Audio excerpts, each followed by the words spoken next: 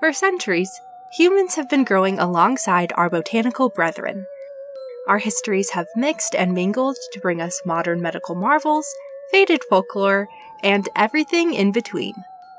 Of course, in order to understand the plant, we have to start with its roots. I'm M. Grebner-Gaddis, and this is Rooted. Hello, and welcome back to another week of Rooted. This week we're digging into a witchy favorite with a similar vibe to our first episode, Datura-a, also known as thorny apple, the devil's trumpet, hell's bells, and gypsum weed. Datura-a refers to a few specific plants, but for today we'll just be speaking primarily about sacred Datura-a, which is botanically known as Datura-a, which is the most commonly used plant, and also my favorite. It's a member of the Solanaceae or nightshade family, though a lot of folks assume that it's actually a member of the Convolvaceae or morning glory family, since it looks like pretty much just a really big morning glory. These absolutely stunning perennials are native to much of the American Southwest and some parts of Africa, now having spread prolifically in dry, arid climates. They tend to grow as weeds, popping up pretty much anywhere they're allowed to. That said, they're easily spotted due to their lush, dark green foliage and striking, large, trumpet-shaped flowers marked with distinctive light purple lines running up the center of each of their 5 pointed petals. These flowers are on full-on display April through October and tend to be open from dusk until around mid-morning, closing up to survive the heat of the day, and then spreading wide open right after that. They have a vaguely sweet smell and thorny bright green seed pods, hence the name thorny apple. They have an average spread of about 3 feet by 3 feet, making them hard to miss wherever they are in the landscape. While extremely alluring, it's important to note that all parts of this plant are extremely toxic and can cause extreme discomfort and even death at a very low dose.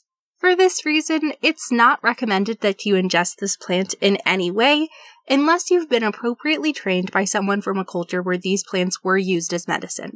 Most of the ailments that Datura was historically used to treat now have much safer cures, so aside from spiritual or cultural contexts, there really isn't a reason to ever do more than admire these beauties with your eyes.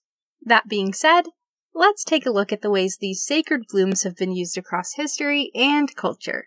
Starting with the American Southwest, the Aztec, Zuni, and Chumash people turned to Datura to treat ailments in ceremonial rites of passage. From a medicine standpoint, Datura has been used to treat everything from aches and pains to a common cold.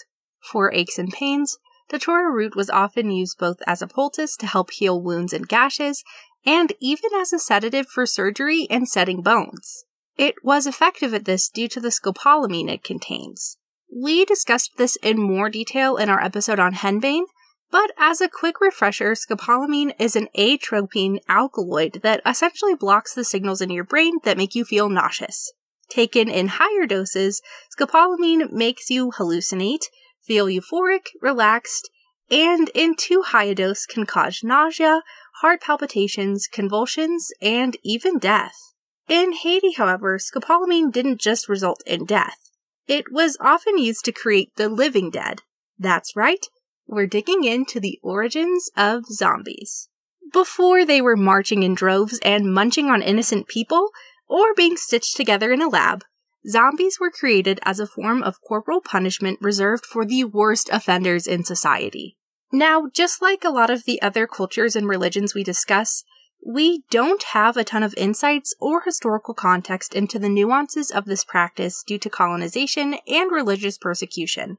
But we do have detailed field notes from renowned ethnobotanist Wade Davis, who leveraged some previous research from Zora Neale Hurston's 1938 book, Tell My Horse, where she discussed the belief in zombies in Haiti, but wasn't able to obtain the powder or potion to prove once and for all that zombies were a real part of voodoo tradition.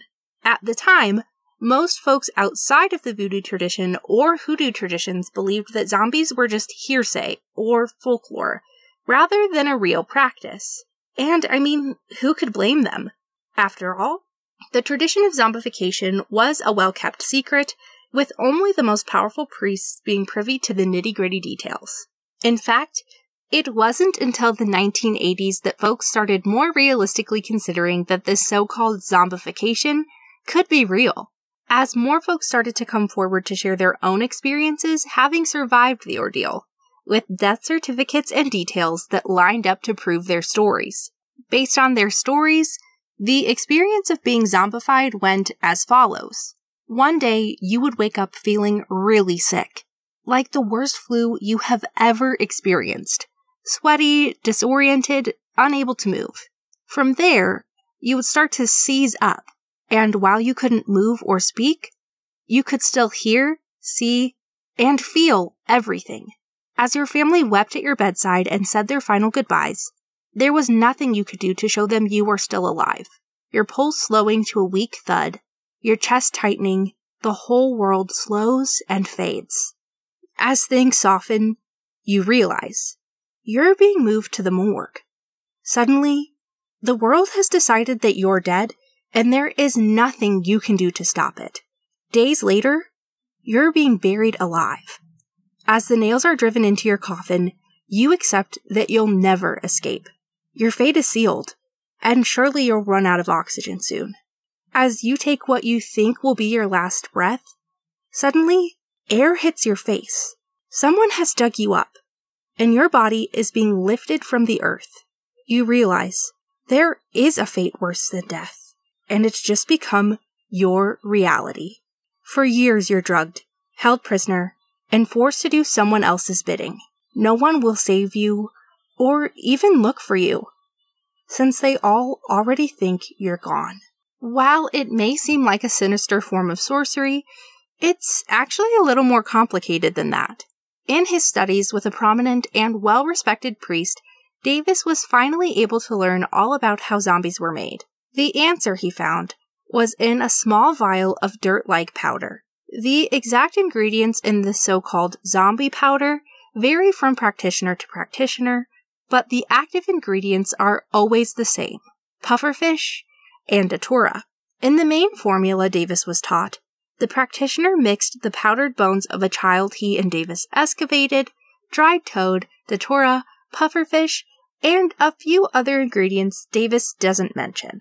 Once applied to the skin, this dust gets to work quickly, with the tetrodotoxin from the pufferfish paralyzing the body and decreasing the metabolism. If a patient survives the first few hours after the poisoning, they will slowly, quote-unquote, wake up, but not before surviving their time in a morgue and being buried alive because of the kind of trance the toxin puts them in, slowing the heart rate, breathing, and preventing the muscles from moving, making the victim look dead. Once dug up, it's hypothesized that the victims were given Datura as a sort of paste, with the scopolamine essentially making the person being held as a zombie unable to think or move freely, keeping them in a trance and unable to run away in the sort of slack-jaw-like state Hollywood loves to depict zombies in. But the voodoo tradition isn't the only one using Datura. Back in the American Southwest, many indigenous traditions turn to this sacred plant to solve crimes and mark rites of passage. On the crime-solving front, Datura root was given to those accused of robbery, as it was believed the true identity of the robber would be revealed upon their ingestion of it. As a rite of passage, boys between the ages of 8 and 12, depending on the source, were given a mixture of the root blended with water. The resulting hallucinations and physical discomfort were meant to guide them on their first steps to becoming a man. And outside of the American Southwest, Datura has spread prolifically as a powerful plant across a wide variety of practices, being held sacred in many traditions and practices as a way to protect, enchant, attract, and open the mind. When used for good, sacred Datura can help practitioners open their mind, attract good fortune, manifest prosperity, and protect those calling on its energy from harm. A powerful ally in the plant world for those using it respectfully. However, when not treated with respect, it can open the door to dark forces, misfortune, and fear. Unlike henbane that was typically associated with recreational hallucinations and delirium, Sacred Datura is typically reserved for more serious spell work. Despite its serious and sacred reputation, there are plenty of lookalikes.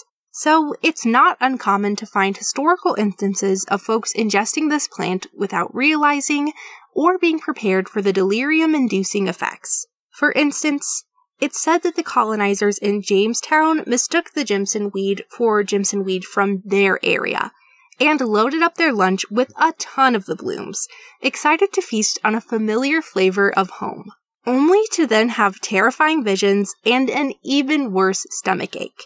While those folks may not have been the biggest fans, New Mexico resident and famed artist Georgia O'Keeffe loved this plant, with it making frequent appearances in some of her most famous pieces.